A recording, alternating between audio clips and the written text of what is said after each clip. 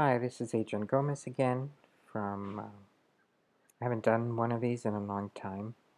I'm helping somebody from the boards with their game, and I figured I would put some of these up on YouTube for those that are interested.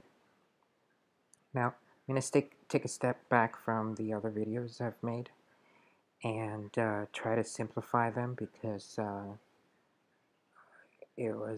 they are very complicated. So in this video, I'm going to show you how to do a simple register and user login. Okay, so for the register, I come in here under configurator and I go into credentials, and you get this page, the credentials page. And there's a green button here you can't see, but if you click on it, right on this, it says add, and this screen comes up. You see, it's asking add credentials. And I'm not going to save this because I already created the credentials. So the first one that we're going to do is register a user. And I'm going to click on the edit button here so you can see what it looks like. And I put register as the name, description, register the player. I have it as callback on and rest policy allowed. And then I go in here and I toggle all the requests off except registration request, and all these are also toggled off. And then I click on save and close. And you see here, this is the secret. And if you go to your game, you have your Gamespark API key. And then I'm going to show you the code. The code is going to be under cloud code.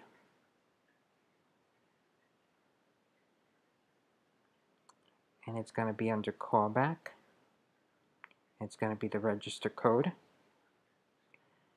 And we accept 3 parameters: the password, the username, the display name. And then we send a registration send request. We're sending a request here, and you see how nice Gamespark provides some inline documentation. And the class is registration request, the display name username, display name password. I think you need to put the segments in there, and the username is the username that we sent in. And here, this is the response, the registration response. If we don't have an error in the registration response, we send success. If we do have an error, then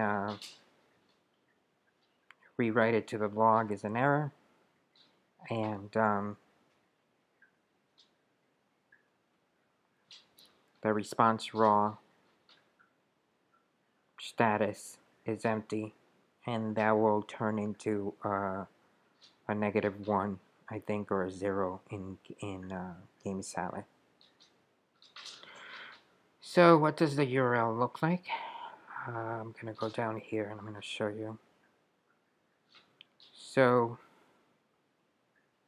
I forget which one is mine. I think this one's mine. So this is the registration preview. You see this portion here of the URL is your game API key. That's what this is. And then if I go into credentials,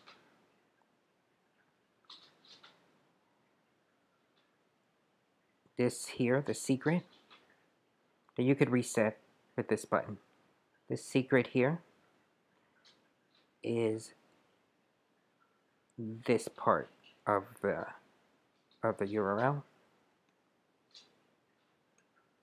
And then the parameters that we have are username, Adrian, password, and the display name. So I already registered this. If I try to register it again, I'll get an error. So I'm going to make it Jose, which is my middle name, and the password I'm going to make, it could be the same password, it doesn't matter, and I'm going to make it Jose.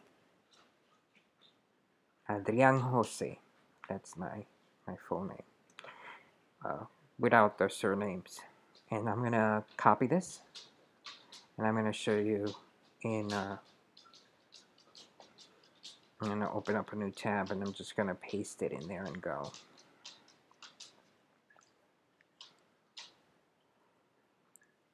And hopefully it won't crash. And then you see it says here status success.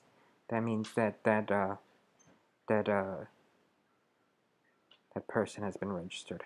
Now this is something that isn't 100% clear, so I'm gonna show you.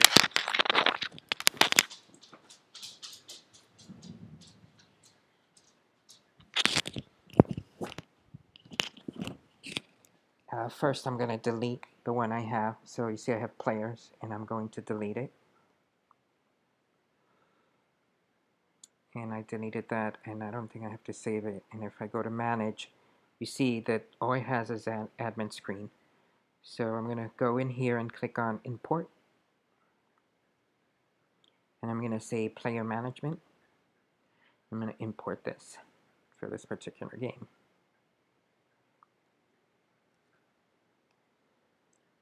And then it created a player's management console. So sometimes it takes a little bit, but not today. See, it says players. So now I could go back to manage players.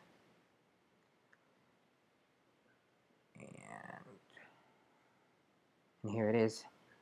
And I could do, well, I just register. I don't know if it'll show up. Last seen is greater, and I'm going to pick a date in the past to see it doesn't show it up. So I think I made the username Jose. So let's see if I can find it that way. And there it is, username, display name, and that is the user I just registered. Now how you would do this from Gamespark is that, again, you would construct this URL. If you have some UI where the person can type in their username and password and the display name. And if not, then you have to construct this somehow with some date and time and device information. And now I'm going to show you the login. Login is pretty much the same. So I go back into credentials, and I created a credential for login, user login. I can click on edit, just so you see. User login, login user, on, callback, rest policy allow. In this case, all of them are toggled off except authentication requests.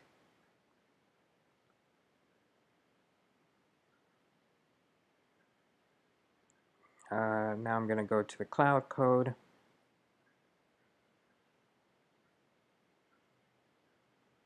And under callbacks,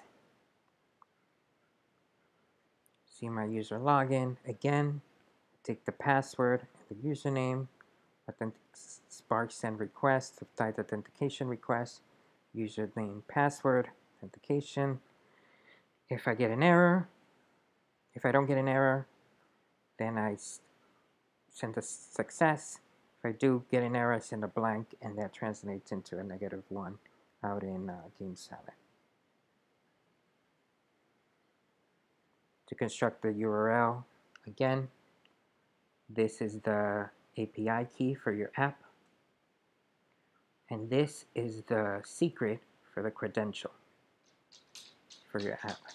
And this is the Adrian, this is the username, and if I type in Jose, and I think I kept the password as Adrian Test, and I copy this into your URL,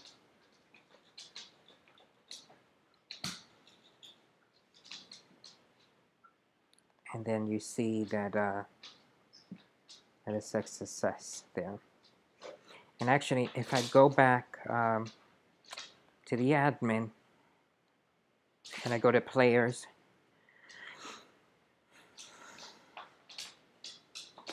and it'll slow this evening, it's probably my internet. And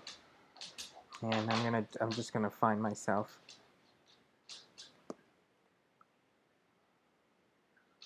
Oh, Jose, not test. You will see that Jose, although it's not updating, there's no request. I don't know, that's interesting that there's no request, but I guess because it's just the login request. But he probably is logged in. And that's all I have to show for today. My next video, I'm going to show you the Gamesalad portion, in case it's not clear from me just talking about it. I hope you enjoy this video, and till next time.